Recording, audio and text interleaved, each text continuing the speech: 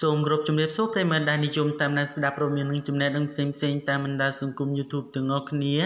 ថ្ងៃនេះខ្ញុំបាទសូមជូនព័ត៌មានថ្មីមួយក្រោមចំណងជើងថាគិតយ៉ាងម៉េចទៅ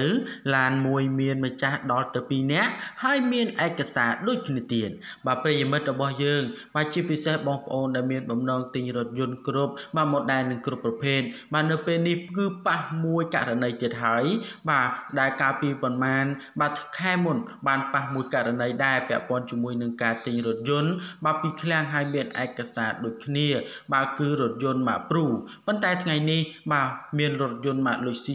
470បាទមួយគ្រឿងទៀតហើយបាទដែលទិញទៅបាទមានម្ចាស់រថយន្តបាទទាំងពីរនាក់មានឯកសារប្រហាក់ប្រហែលគ្នាហើយរថយន្តនេះបាទគឺពិតជាមានបាទបញ្ហាជាមិនខានទេបាទដោយសារតែនៅពេលបច្ចុប្បន្ននេះបាទមានជនខិលខូចមួយចំនួនតែងតែបាទធ្វើអំពើបាទខុសច្បាប់ជាច្រើនបាទដូច្នេះកុំឲ្យប្រិយមិត្តរបស់យើងរងចាំយូរសូមមេត្តាជួយ Subscribe និង Likeអនុវត្តដីការបស់សាលាដំបងខេត្តសៀមរាបដកហូតរថយន្តម៉ាកលុយស៊ី470មួយគ្រឿង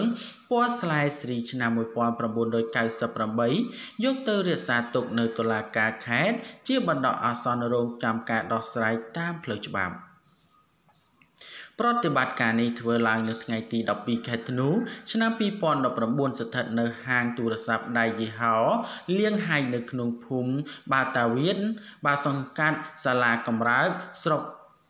បាទសំទោសក្រុងសៀមរាបក្រោយពីដឹកនាំបាទសម្របសម្រួលនីតិវិធីដោយលោកឡុងបាទសារ៉ាត់បាទអាជ្ញាធរនៃសាលាដំបងខេត្តសៀមរាបដោយមានការចូលរួមអំពីសំណាក់អាជ្ញាធរមូលដ្ឋាននិងភាគីទាំងសងខាងចូលរួមផងដែរ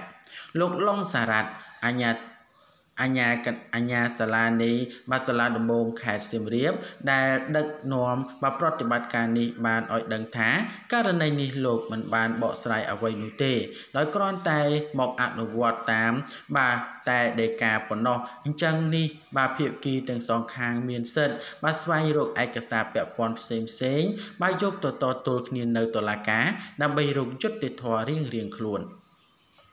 សូមបញ្ជាក់ថាបាទរថយន្តខាងលើនេះបាទម្ចាស់2នាក់ហើយដោយបាទម្ចាស់មុននិងម្ចាស់ក្រោយអះអាងថាបាទសុទ្ធតែមានឯកសារគ្រប់គ្រាន់ដូចគ្នាបាទដូច្នេះករណីនេះនៅទន្ទឹងរង់ចាំមើលថាតើបាទលទ្ធផលចុងក្រោយបាទនរណាជាម្ចាស់ពិតប្រាកដហើយនរណាជាម្ចាស់ក្លែងឯកសារនោះ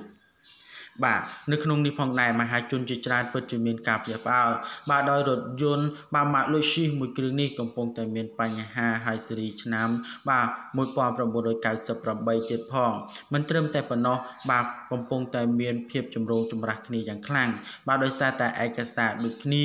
បាទហើយរថយន្តបាទក៏ដូចគ្នាទៀតបាទធ្វើឲ្យបាទមានការច្របូកច្របល់តែម្ដងនៅក្នុងករណីនេះបាទកើតឡើងពីរដងហើយនៅក្នុងប្រទេសកម្ពុជារបស់យើងបាទមុននោះ Toyota Pro បាទក៏បានកាត់ឡើងម្ដងដែរប៉ុន្តែបាទការដោះស្រាយក៏ត្រូវបានបញ្ចប់ទៅវិញនៅថ្ងៃនេះផងដែរយើងងាកមកមើលបាទរថយន្តម៉ាកលុយស៊ី470នេះវិញបាទក៏